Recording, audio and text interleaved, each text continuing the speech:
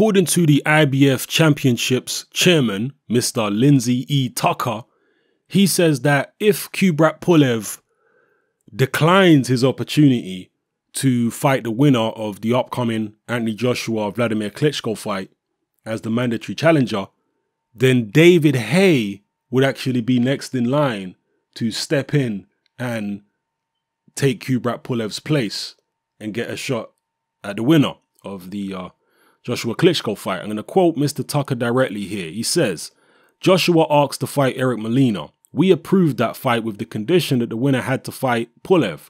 They came back with this unification, which takes priority over the mandatory, so we have to wait. Whoever wins between Klitschko and Joshua, we're expecting them to fight Pulev next.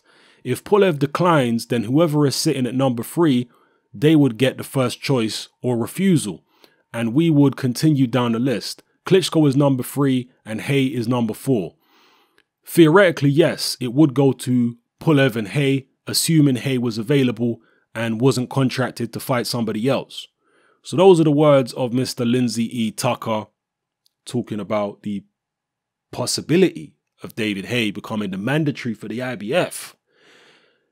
Now, the reason I actually quote this guy and bring this up is because Kubrat Pulev so far hasn't seemed too keen on stepping in the ring with Anthony Joshua.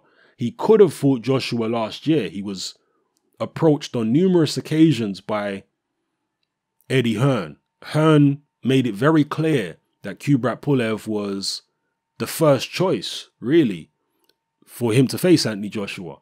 But Pulev declined. There's even a video of Eddie Hearn. I think he's in Germany.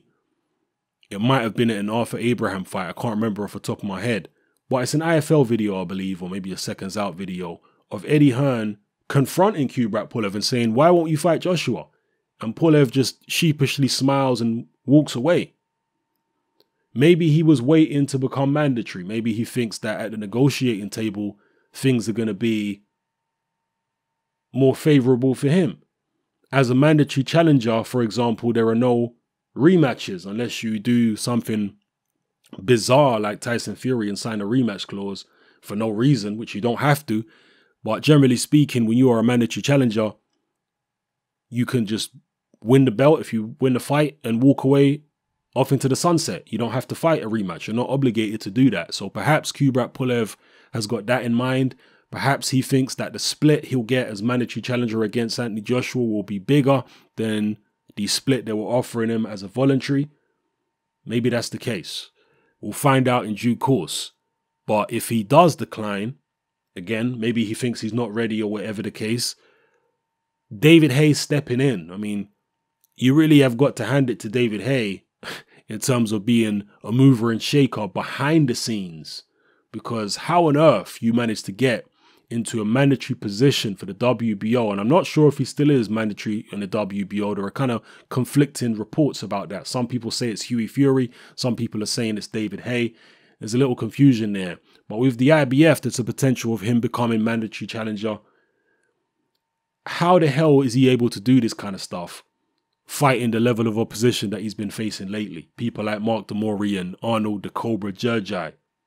The fact he's able to get way up in the rankings without fighting anybody the way that he does is testament to his ability behind the scenes, doing whatever he does to get these type of rankings.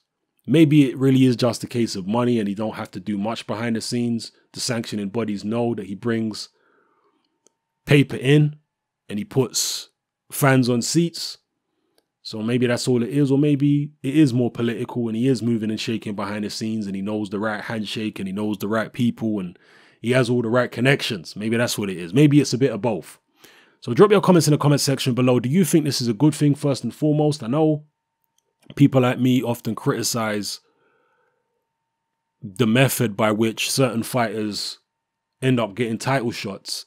But with all that aside, there's a lot of people who, regardless of how Haye gets into these positions, they would love to see David Haye versus Anthony Joshua. And if Joshua does beat Klitschko and Pulev declines the mandatory opportunity, I'm sure that once the fight is signed, there'll be very few people complaining about Anthony Joshua fighting David Haye. Most people will probably be happy for that fight to happen.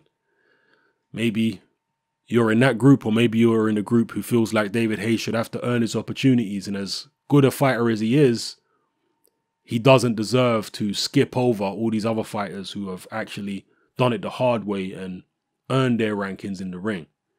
So whatever side of the fence you sit on, let me know in the comment section below. It's Hat Man, I'm out.